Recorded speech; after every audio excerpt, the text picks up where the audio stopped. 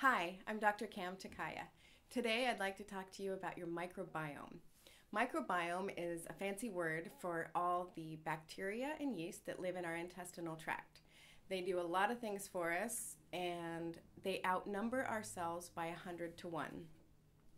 They perform a lot of biochemical processes, many that we would die if we didn't have. So we need them, and they may have more control over us than we have over ourselves. So balancing and supplementing our microbiome may be the most important thing we do for our health.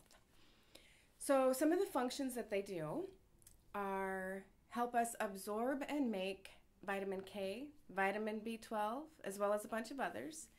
They modulate our immune system, and they also regulate our metabolism, and they also help us make and break down our neurotransmitters, which can affect our anxiety, depression, and our mood. According to studies that we're finding more and more about, suboptimal microbiome conditions can be a contributor to obesity, diabetes, heart disease, asthma, high blood pressure, autoimmune diseases of all kinds, dementia, Alzheimer's, IBS, Crohn's, many cancers, and a lot more conditions. So, unfortunately, many of our lifestyle habits kind of destroy or alter a healthy microbiome. One of those is being born by cesarean birth, which we don't have a lot of control over, but we can fix it later. Another crucial thing that we don't want to do as much as we can is antibiotic use, because that just wipes the whole area out pretty much. Taking NSAIDs, which are non-steroidal anti-inflammatory drugs like ibuprofen and Tylenol. Eating genetically modified foods, that kills off a lot of the good ones. Using antibacterial soap all the time. Getting poor sleep.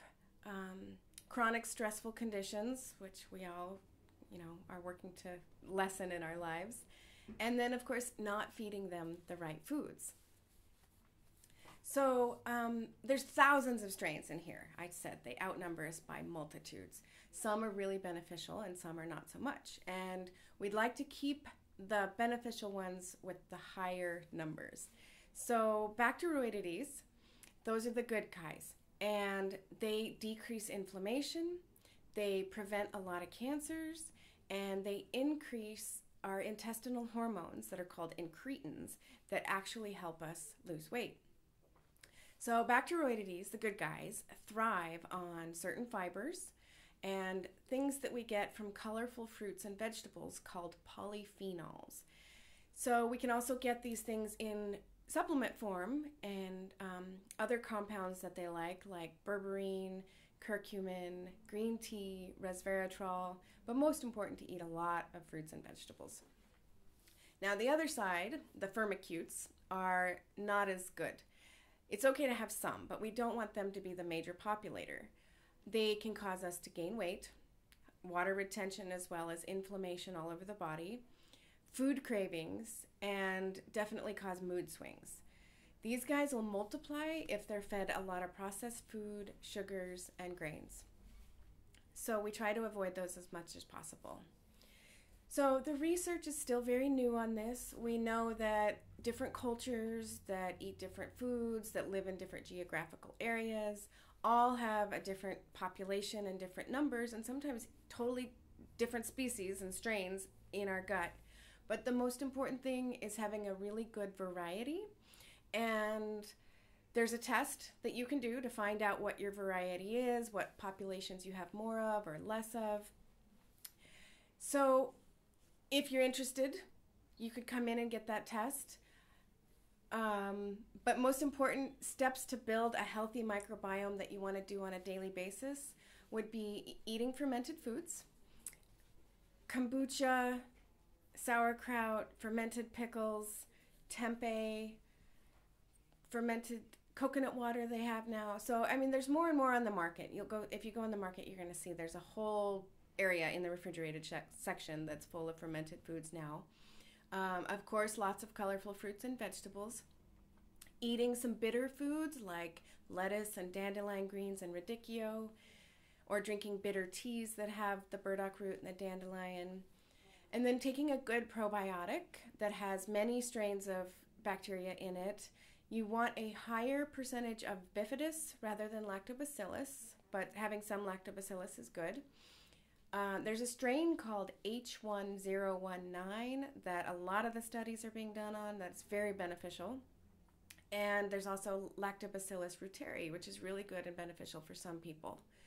Another thing, go organic, avoid genetically modified foods, chew your food, eat slowly, be happy when you eat. The happier and slower you are, the more you're in a parasympathetic nervous system state.